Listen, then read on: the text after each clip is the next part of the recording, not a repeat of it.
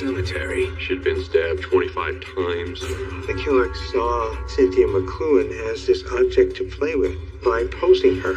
It sounds profoundly sick because it is. For 3 years, police are baffled. The investigation continues until we find out who's responsible. It was a total mystery. Until Sergeant Joe Kenda realizes this case goes much deeper than he ever imagined. And all the experience of all the people in this room have never seen this before.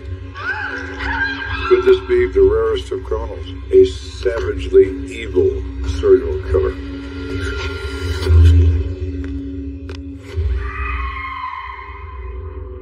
When a case becomes cold, it's the ultimate frustration. You are searching for a shadow, a ghost.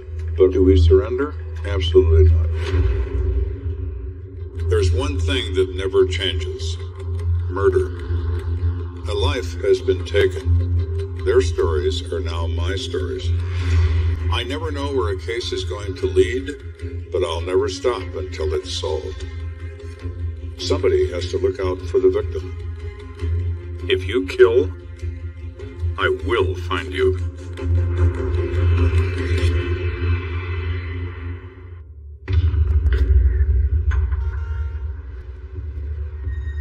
It's getting late, and the Uinta Gardens shopping center is looking like a ghost town. The pharmacy is the last store to lock up. The store was being closed at 9:45 by the manager, Joe, and Herlinda, who was one of the cashiers. There was snow outside, and it was cold. Is that Cynthia's car? Looks like it. Cynthia worked the cosmetic counter. What's she still doing here? Immediately, this is bad, because she checked out 45 minutes before. The lights were on, and the car was running. Cynthia? And the windshield had some ice scraped off. Where is she? We just thought that was kind of strange. Why would she leave her car just sitting there running? Cynthia! Cynthia? None of it made any sense at all. The worst thing you could possibly think comes to your mind. Cynthia! Cynthia! Cynthia! Cynthia! Cynthia!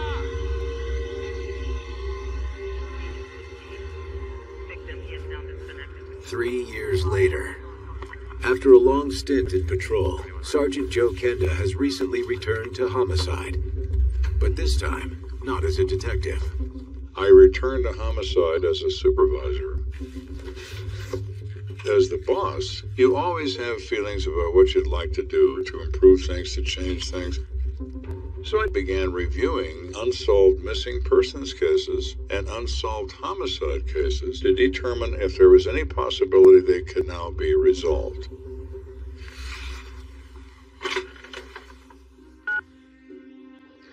Hey, Beverly, I need to schedule a meeting. Can you contact everyone in the field and have them here by 12 o'clock sharp? Thanks. Bye.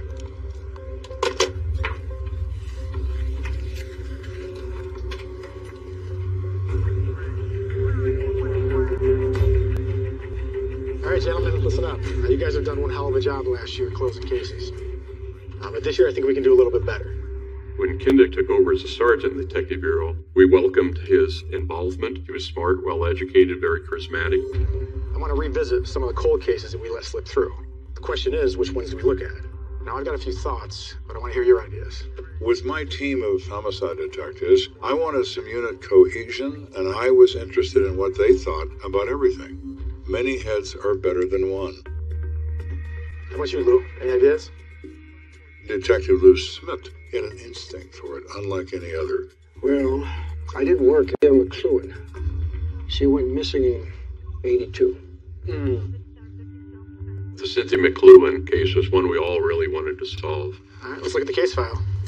Though none of Kenda's detectives personally worked the case, they know enough to bring him up to speed. Cynthia McLuhan. She was 22 years old when she went missing. Coworkers found her abandoned vehicle in the parking lot where she worked. No evidence in the car, and no witnesses. Okay, then. Who'd they talk to first? The family. detectives went to the home of Cynthia's mom. Oh, thank you. You're welcome. Which is where Cynthia's living with her daughter, Stacy. And Cynthia's friend, Mary, is there also. Look, I know this is all very, very shocking, but we need to know more about your daughter if we're going to find her. Well, Cynthia and Stacy moved in with me recently because money's been a little tight. Cynthia works 2 jobs and I help out and watch Stacy. Is she aware of what's going on? No, not really. She keeps asking for her mama, but I don't know what to say. I keep telling her she'll be home soon. Cynthia did everything she did for her girl, for her daughter. Her relationship with her daughter was something that was never separable. What we need to find out is if there was anyone in Cynthia's life who would want to harm her. The next step would be to determine who does Cynthia associate with. People don't get abducted generally by a stranger. I don't know. It was a total mystery. I mean, no idea what had happened. Cynthia really did not have enemies. Can't say that there was really anybody that disliked her. What about Stacy's father? Where is he? He and Cynthia were married for a short time, but things didn't work out. They're curious about someone that had a motive to do her harm, and the first and obvious choice is the ex-husband. But he lives in Arizona.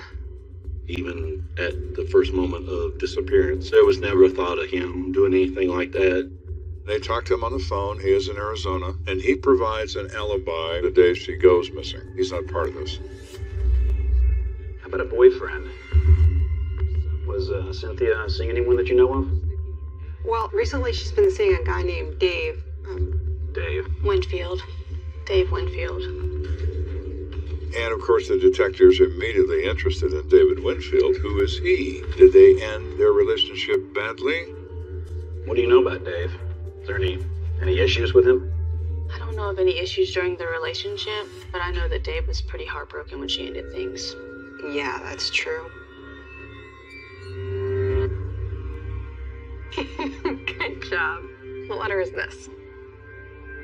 No, you don't know? Yeah, sure you do. It's a J. I'll get it.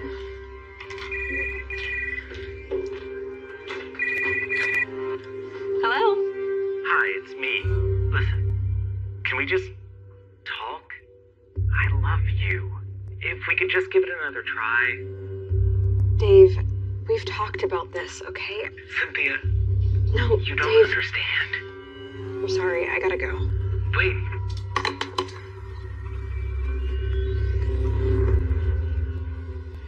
He would do anything to get her back. There was concern on the mother's part that the ex-boyfriend might have tried to abduct her to try to force her into accepting their relationship and going back the way it was. At that point, detectives focused their attention on 34-year-old Dave Winfield. Detectives did some digging. They found out that Dave secretly spent some time at the hide and seek. At the time, the Hide and Seek Lounge was the largest homosexual bar between the Mississippi River and the West Coast. That information certainly put a different perspective on the case. So apparently he liked both men and women. I'm sure he didn't want people to know about that, right? In the modern day, homosexuality is universally accepted for the most part.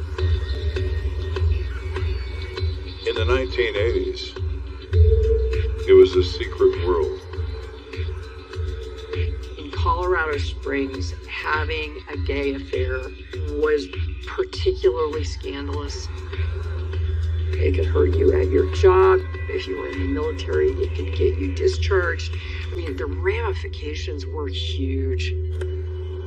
The speculation might have been that Cynthia somehow discovered this, and Dave Winfield was now trying to suppress that information from coming out.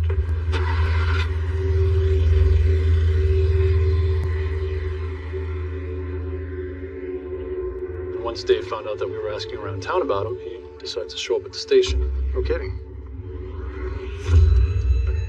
Did you have anything to do with the disappearance of Cynthia? I cared a lot for Cynthia. I'd never do anything to hurt her. Did she have any issues with your little trips down to the hide and seek lounge? How do you know about that? Look, Mr. Winfield, we're not interested in your private life. We're just trying to figure out, perhaps, would that be a problem for Cynthia if she was aware of that? No, okay? Cynthia never knew about that. Even if she did, she wouldn't tell anyone. So, it gives you an insight on Cynthia. She just seemed to be a nice, trustworthy woman. Do you have an alibi? Yeah, it checked out. So Winfield is out. No opportunity. Okay, so what's next? It turns out that more evidence surfaced the night that Cynthia disappeared. Just 2 hours after Cynthia McLuhan vanished from work, a sinister clue was discovered at a nearby motel. In doing his nightly rounds, a security guard for one of the motels What the hell? came across some clothing outside of one of the motel rooms. The clothing is just dropped, dumped in a pile. And under the clothing is a purse. There are credit cards, there's some money. And it also contains Cynthia McLuhan's Colorado driver's license. The motel had no record of Cynthia checking in, and when the items were turned in to police, they quickly caught the attention of detectives.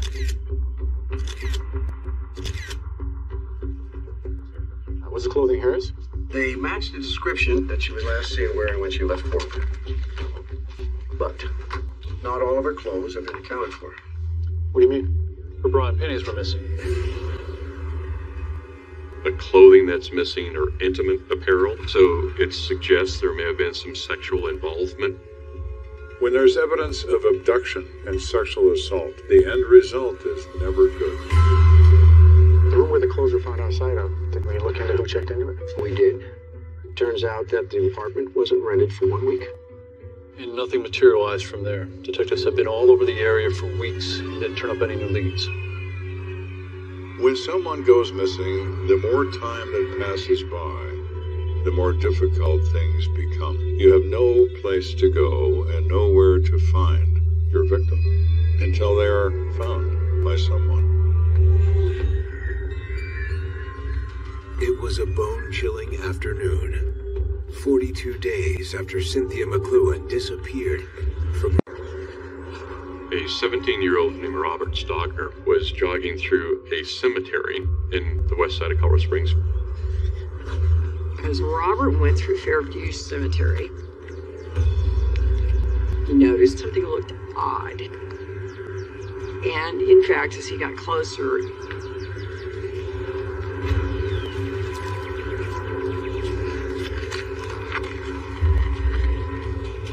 This is no longer a missing persons case. Somebody took her and killed her.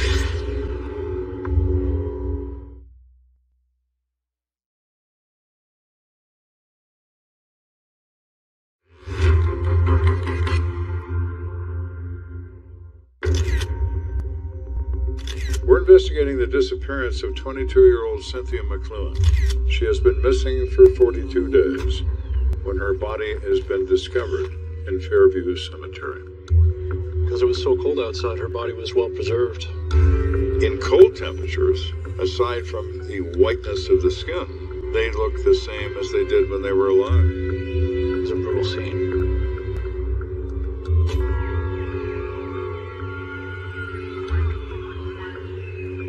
I responded to the cemetery. Cynthia's body was covered with blood. She'd been stabbed numerous times. She was completely naked except for her shoes and her socks. There are definite signs of sexual assault. Yeah, no doubt. There is rape. There is murder. Her bra and panties are missing from the pile of clothes at the motel. Killer probably kept them for himself. It's often thought that when the killer takes one of the possessions of the victim, that it's a trophy. It can be a source of pride when they remember that they were able to subdue another human being. Her body's just positioned up like that. Yeah, that's strange. She's kind of sitting down but bent forward, a very unnatural position. It's not one that would look comfortable. Out of all the homicides I've worked, I don't remember ever coming across a body position just this way. Some sexual criminals will pose the remains and stand back and admire them for a period of time. It sounds profoundly sick because it is. This guy didn't hold anything back, did he? She had been stabbed 25 times. Get some photos.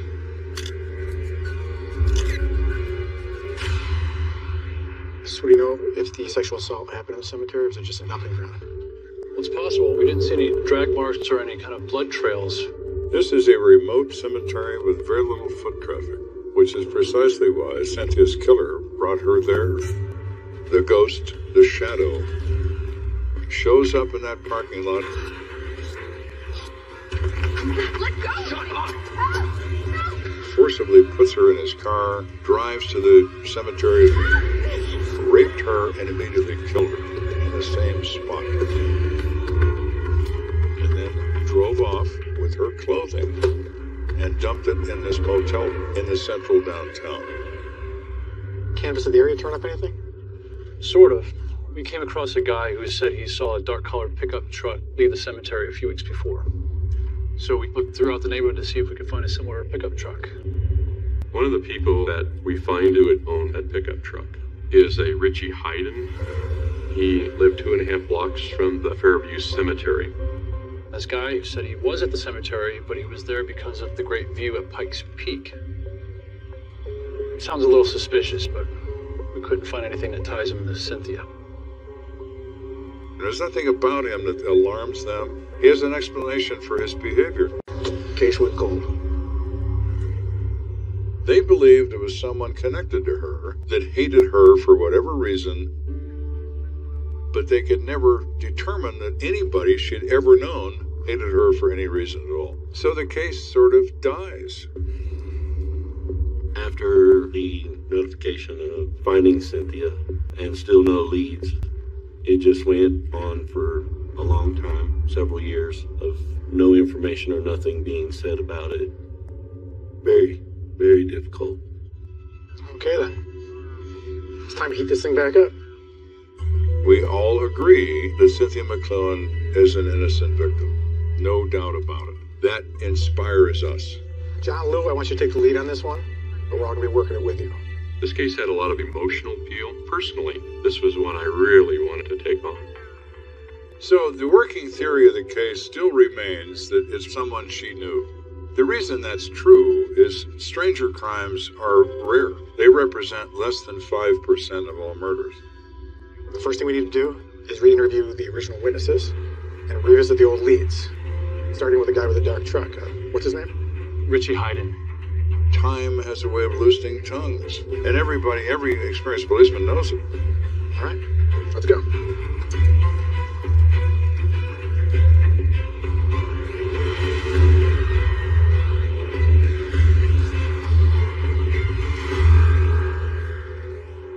I'm thinking we should start with this guy first because he's got a record a mile long, and we're looking for... Hey. So Anderson is assigned a lead about Richie Hayden. Man, Richie Hayden has a sexual assault conviction. It's not all. Look at his employment history. Take a guess at where he worked as a dishwasher in 1982. I'll be damned. Lo and behold, what does he find? During the time of the crime, he worked at the motel where the clothing was discovered. You don't have to be a mathematician to know that 2 + 2 equals 4. So, Mr. Hayden, we need to have an up close and personal with you again.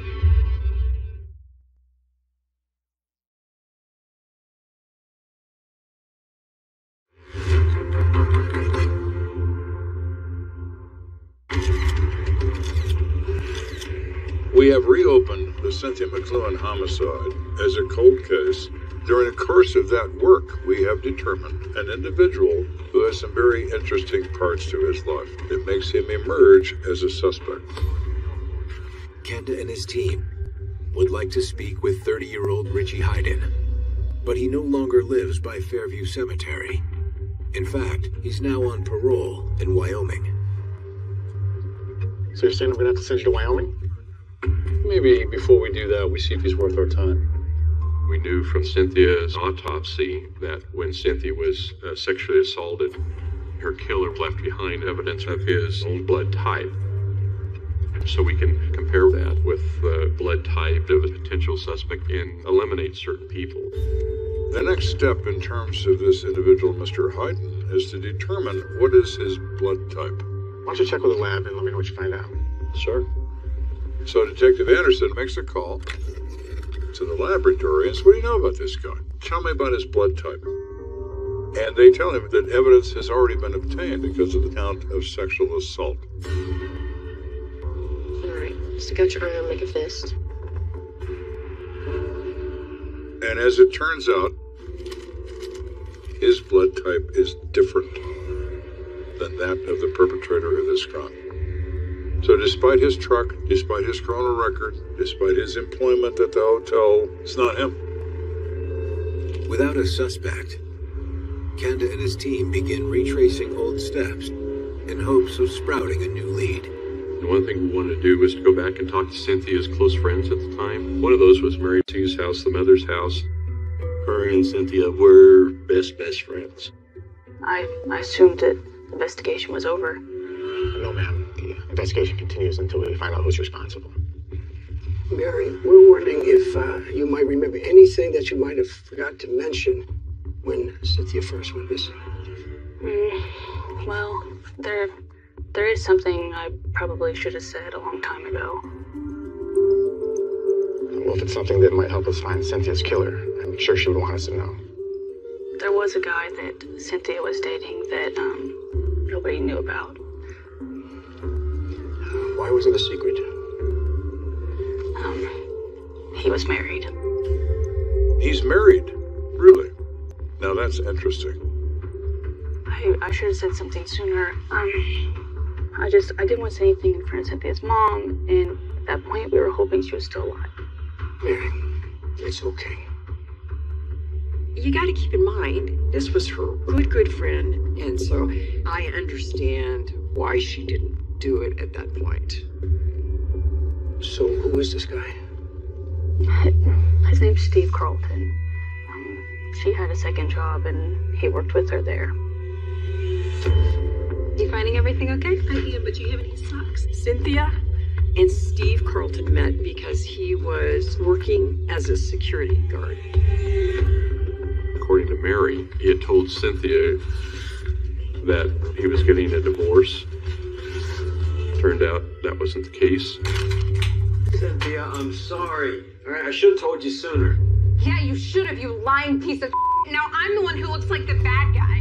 Maybe I should just call your wife and see how she feels about all of this. Don't you dare, Cynthia! No, you! Sometimes married men want to protect their wife from ever finding out.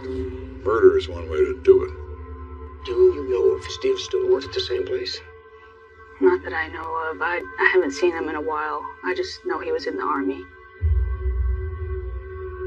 We've been very helpful. Thank you for being honest with us. We'll let ourselves out. After learning of Steve Carlton, investigators reach out to Fort Carson to see if he has shown up on their radar.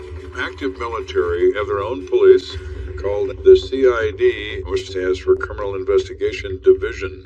They investigate criminal matters involving active duty military. Sergeant Steve Carlton. Where do I remember that name from? It says in 82 he put in a transfer for South Korea. Really? And what month was that? Be December.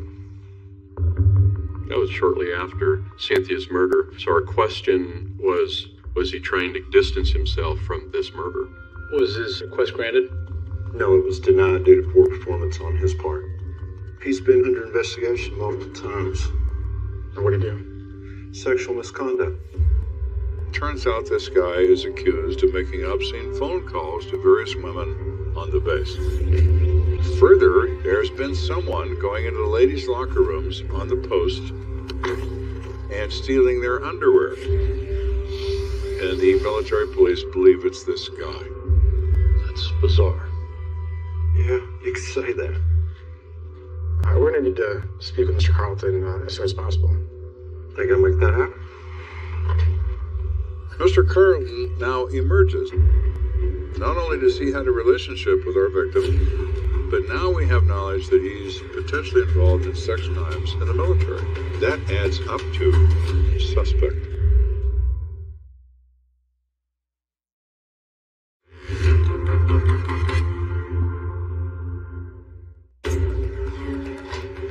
So here we have a married man who is dating Cynthia McLuhan. He's currently under investigation for 2 minor sexual offenses. So let's go find Mr. Carlton and see what he has to say.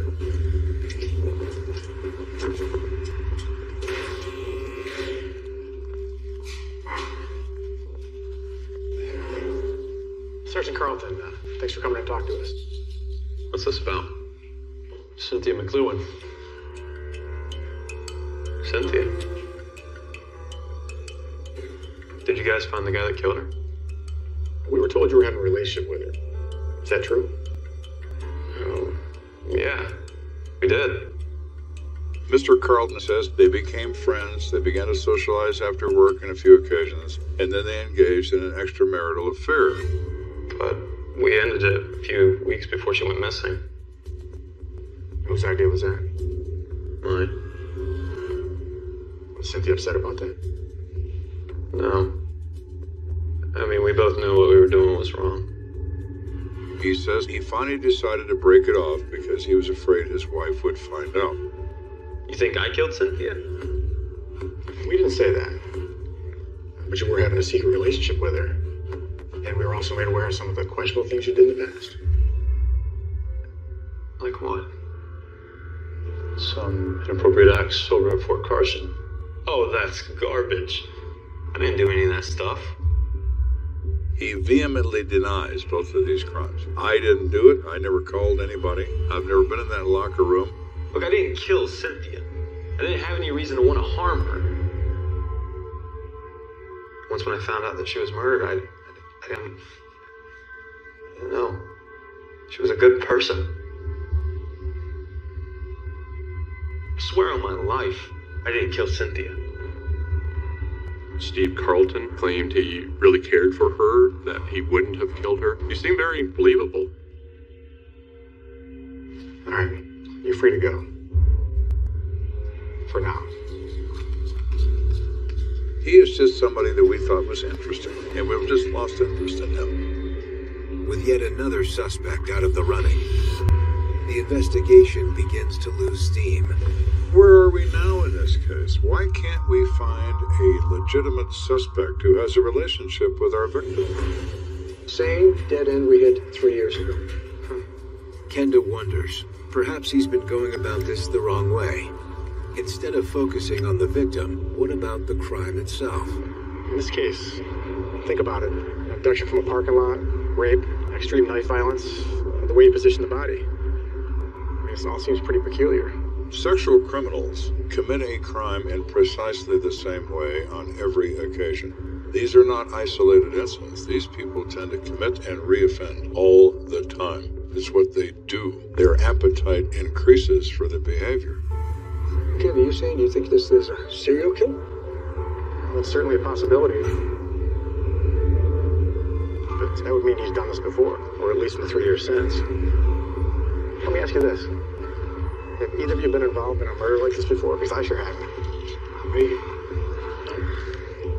What if our guy doesn't have a relationship with our victim? What if our man is a transient? He is a tourist.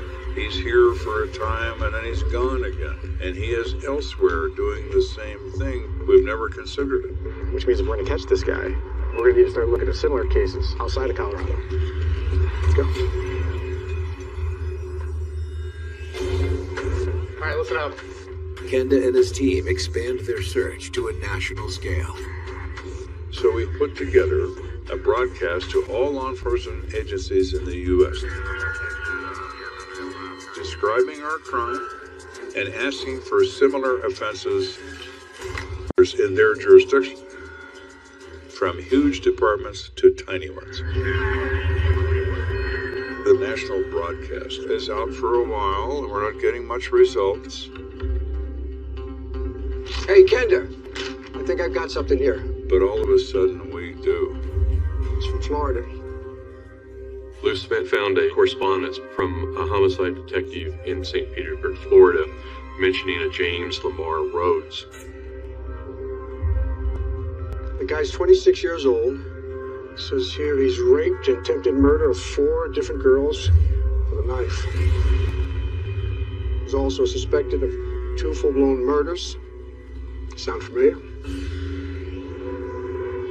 Rhodes had abducted 4 young girls in 45 days. One of them sounded remarkably similar to Cynthia's.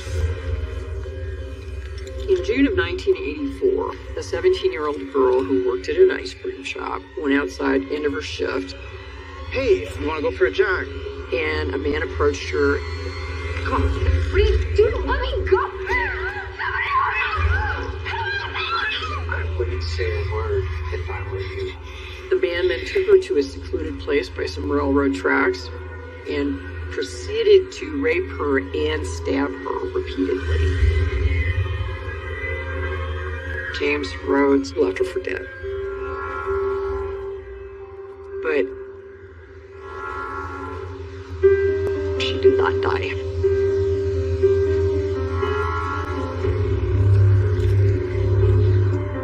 Somehow she survived and was able to identify Rose as a suspect, and the physical evidence confirmed it. And guess where the bastard was December 82? Colorado Springs. He was living in Colorado Springs for approximately 60 days during the time frame that the Cynthia McLuhan case occurred. So how do we find this guy? Well, he's currently in Florida prison. He's serving 6 consecutive life sentences for attempted murder. Looks like we need to go to Florida. When somebody gives you a series of facts that are so good, that fit perfectly with what you're doing, you can feel it. This is him.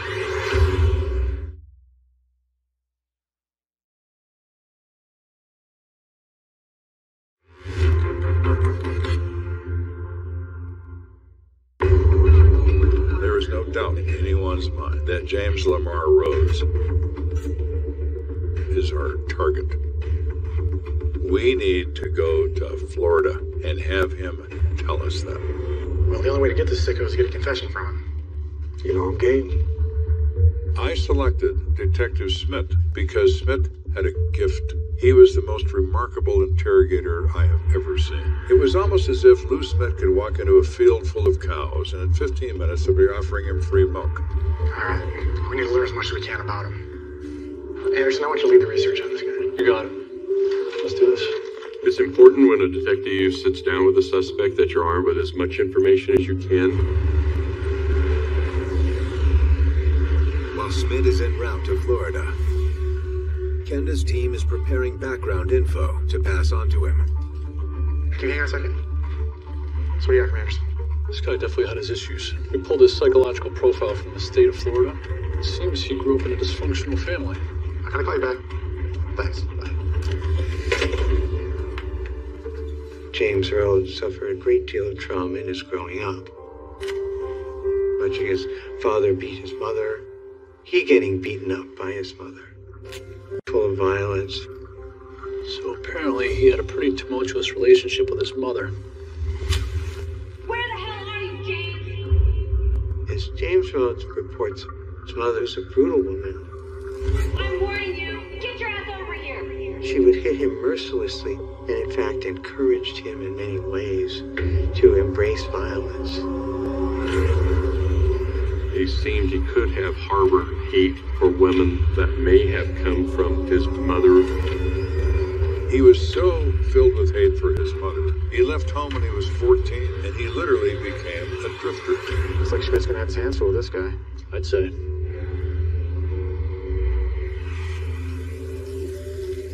The following day,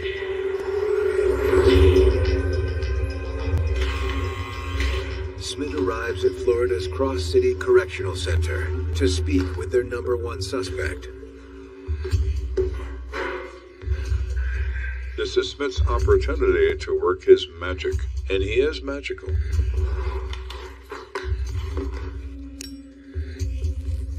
Mr. Rose, I'd like to thank you for having this meeting with me.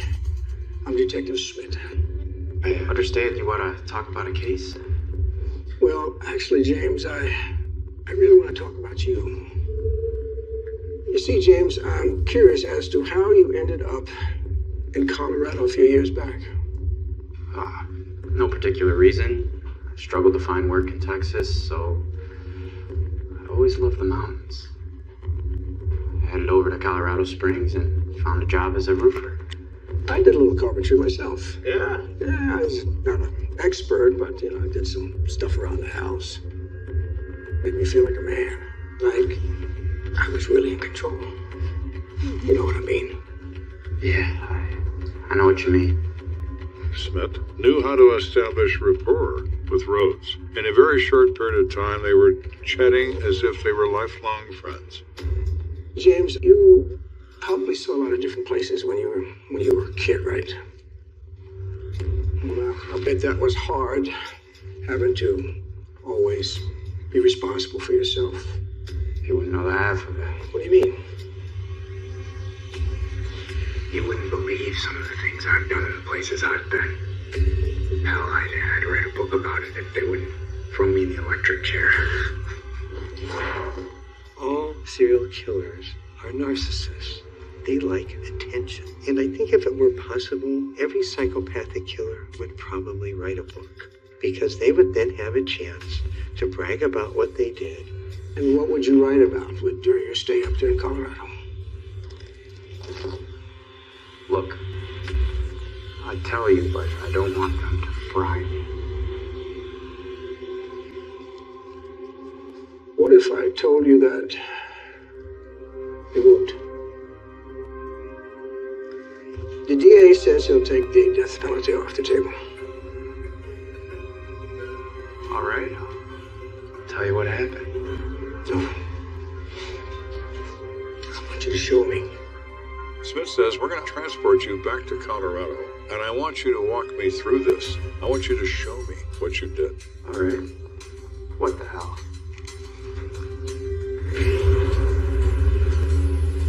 Not 24 hours later, Kenda picks up Smith and Rhodes at the airport, and they set out on their guided tour of murder. When James Rhodes came back to Colorado, he wanted to show off. He was going to get one more thrill out of it and show how well he did what he did.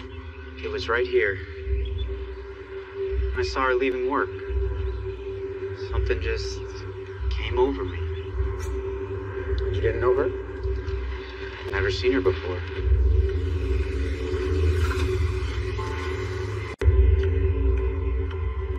She was scraping her windows on her car.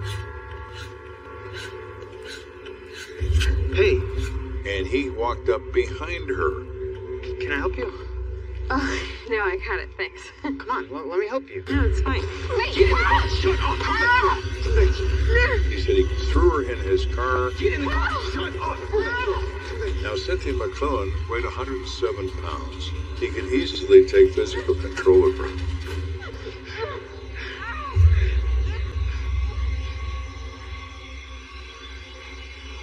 Let's go. He said he wound up in a cemetery, a secluded area.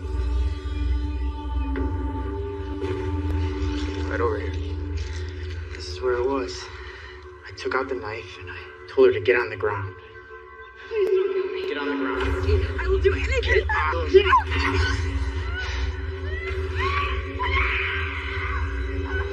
He just roped her. He raped her.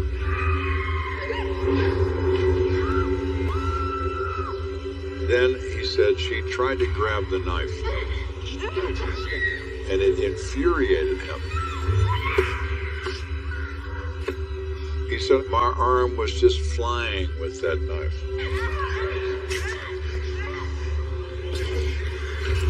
He said, I normally don't stab people more than a few times. I don't know why I stabbed her so many. 25 times, you say? God, that's really nuts, isn't it? Yes, James. It really is nuts. Just like you. Frankly, I think he was enjoying himself so much he couldn't stop. He saw Cynthia McLuhan as this object to play with, and it seems quite possible he continued his play with her by posing her. He left her. He had her clothing in the car, and he thought he had to get rid of that. So he drove by this motel and dumps the clothing in the purse. What'd you do with her bra and panties? I don't remember. I find that hard to believe. He has a good memory, and yet he says he doesn't remember certain things, and that's nonsense. He does remember. All right, let's go.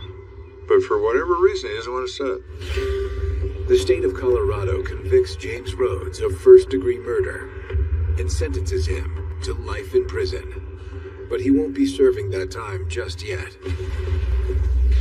Florida has first dibs on this guy, so he goes back to Florida to serve 6 consecutive life terms. And if he survives that, he comes to Colorado to serve yet another one. Although he's only been convicted of attempted murder in Florida, James Rhodes is suspected of killing up to 10 other young women. However, none of those cases have been proven. One of the major misconceptions about serial killers is that they are crazy. They are not crazy.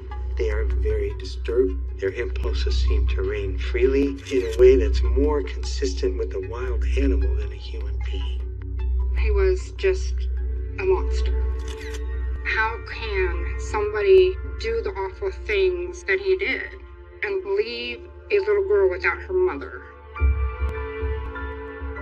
Cynthia's little girl is now grown. She's had 2 daughters, and if my sister Cynthia was still here, she would be ecstatic being able to see her 2 grandchildren.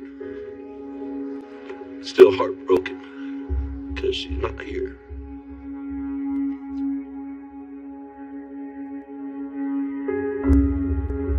Initially, everyone believed it was someone that Cynthia knew, because that's usually the case.